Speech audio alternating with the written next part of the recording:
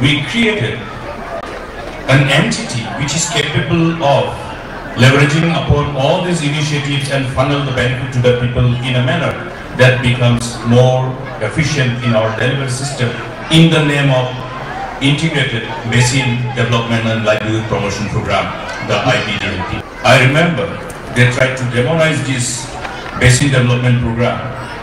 They were the biggest critic of this. Rather, they were full of skepticism about the success story of these programs. But the irony is that today this government doesn't have any program other than the program which have been embarked upon through this Basin Development Program. We initiated, but what happened after 2018? So what were they doing with the huge fund that was available under the Basin Development?